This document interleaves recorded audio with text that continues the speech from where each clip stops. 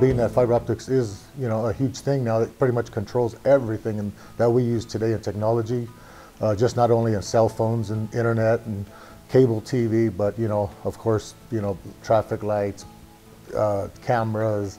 They're putting them in ships and airplanes and cars.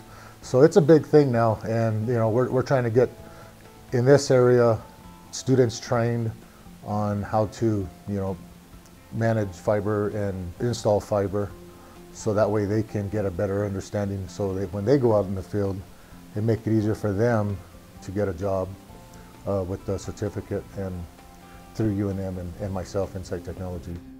I thought that fiber optics basically was just about the cables and everything else, just learning, learning hands-on cables, but then no, it's like learning how to string them up to different poles, how to them into the buildings. I saw a flyer up there that had fiber optics splicing, and it was something that interested me.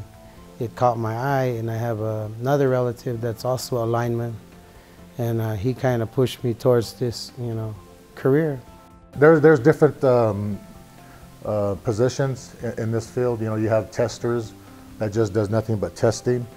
So you might have some guys that really enjoys that. But then you got fusion splicers that's all they do is fusion splice all day. We have also outside plant construction, and that's an area that a lot of guys like, but then again, a lot of guys that get intimidated by that because we have to operate big machinery, we got to climb poles.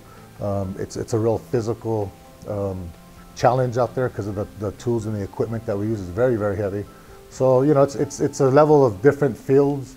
So in this area, you kind of have to know it all, because we're so rural, we're so small. But then again, if you're out in the bigger cities, they are looking for fiber technicians that just does the construction, that just does the splicing. I generally have at least one. We always had one female in all my classes. I had a girl that didn't probably know nothing about the fiber optics. She was just basically jumping from job to job, and she said that she wanted to just settle down, do something that's going to be coming up in technology. What I've noticed about female students, it seems like they take a little bit more care and pride in their work, I guess.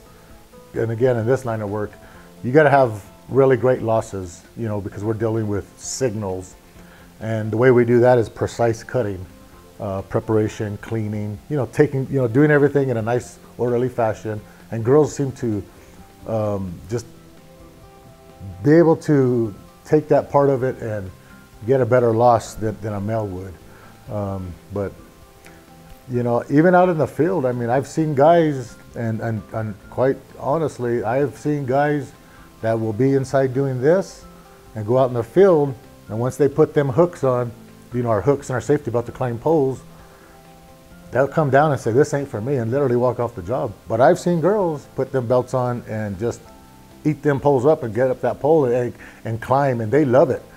And trust me, females, this is a female world too, I encourage any female to get out there. There's a lot of girls that's doing this job, that they're involved in this industry. This would be something that you would really, really want to look into, because this don't stop. It keeps going forward. Technology grows, and this is something that the world is really in need of.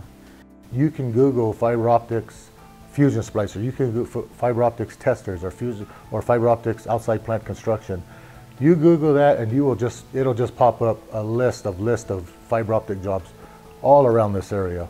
You can narrow it down to Arizona, to New Mexico, to Texas. There's tons and tons of jobs.